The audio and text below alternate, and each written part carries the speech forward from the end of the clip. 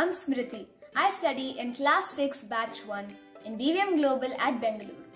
As we all know, due to the pandemic, all schools are going on in an online platform. So it is very hard to conduct programs such as Sports Day. But my school has taken a step forward. It has conducted the Sports Day, not with outdoor games, but with an indoor game. The game conducted by them was chess. It was new and exciting to play chess as well as interact with the opponent online. Myself and my friends participated in the chess tournament. Lots of efforts have been taken to organize this event, and it worked out very well. It was a well-coordinated event.